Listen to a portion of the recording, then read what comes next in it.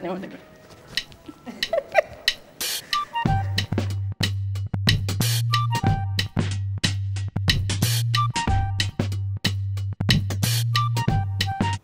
Hello, I'm Fadwa Naamna and I'm a freelance curator and one of the co-curators of this exhibition.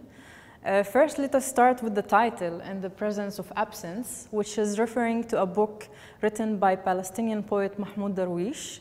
And with this title, the exhibition is questioning narratives that are overlooked by society, its public institutions, and knowledge organizations. My name is Britte Sloothaak. I'm a curator at the Stedelijk Museum Amsterdam, co-curator of this exhibition. And together with Fadwa, we do one final round through the exhibition as it is coming to an end. It consists of 23 projects and done by 28 artists and designers. Their work and the artists and designers are depicted in illustrations here in the introduction room. They are done by Haitham Haddad, and we're going to stop during our tour at 7 works, so please come along.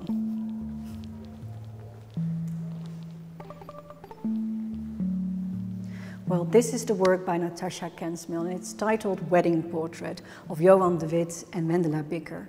And what you see are 2 large canvases, a full portrait. And they are surrounded by 9 smaller canvases, and they depict symbols of heraldics, of coats of arms. And what she does here, by using this very archetypical way of painting, which we know from the 17th century, she really questions what is right and what is wrong about all these symbols of wealth.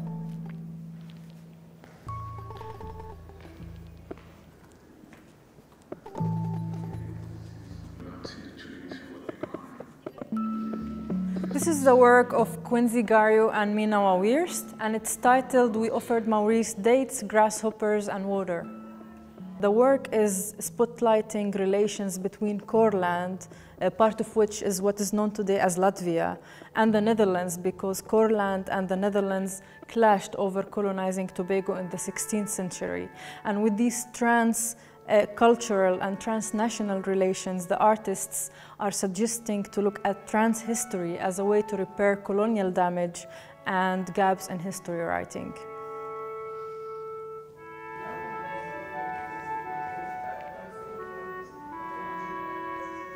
So this work is by Farida Seydok, and it's titled The Future Ain't What It Used to Be. And this work tells the story of transatlantic textile trade, which is done between the Netherlands and Indonesia and West Africa for many, many years. It's a collage, and it consists of linen, printed linen. By referring to this medium of linen and prints and textiles, but also including images that refer to money and deals, she really sheds light on the relationship between cultural heritage, but also wealth, money, and globalization.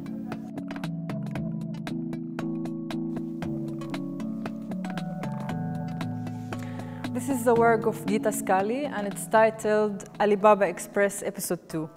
So the title of the work, Alibaba Express, refers to the e-commerce website. And what you see here is a pile of verbena leaves which were informally exported from Morocco to the Netherlands, or between brackets, smuggled to here. And the work is spotlighting a system of informal economy of products that you see all around here in the markets.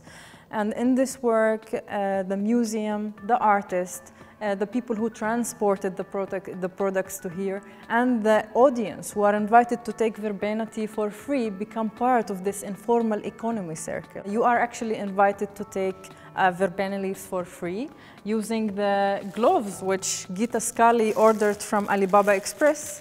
And you use it like this, so you use the glove, and then you can take the verbena with the glove. It actually smells very good.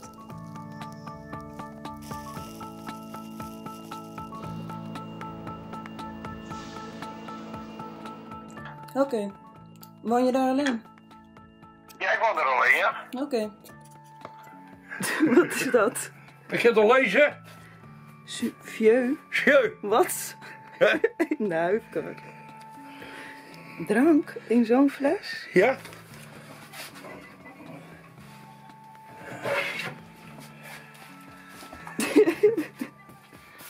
This is the documentary film titled Without Hope, I Have No Dreams. And it's filmed by Rowena Buur. And the artist films their father where he lives, and while they talk about the past, Buur really wonders, is it possible to leave the past behind and build new memories together? Maar daar gaat het niet om. Hou er gewoon over op. Ik hou erover op. Jij begint inderdaad er weer over. Als je niet over begonnen was er niks aan de hand geweest erbij, hè?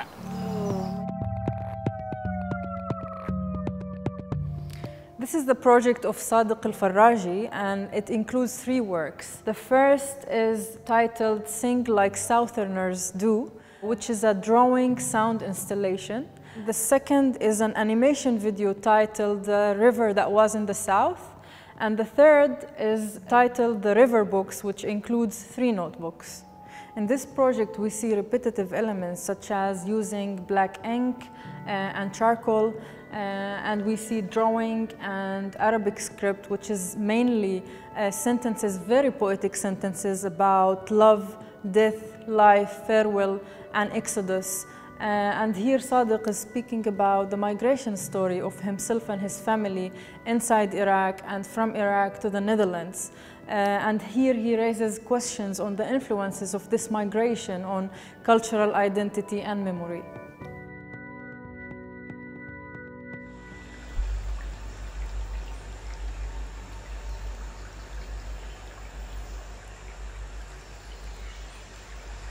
This immersive installation is by Leonardiansja Allenda, and it's titled Chapter 6, Marnie. And it's a mesmerizing installation that consists of sound, video, hanging sculptures, and even textiles. This immersive installation is actually an atmosphere, and it's built on many narrative layers that construct a spatial experience. And these narratives are written by the artist himself in a fictional story about a housekeeper, Marnie. And I could tell you many, many more about Marnie, but I actually want to refer to the online publication to know more about Marnie and this installation. It's an online publication, so free for everyone. Every artist and their work are represented. So I hope you also enjoy that, so you can carry on in the presence of absence.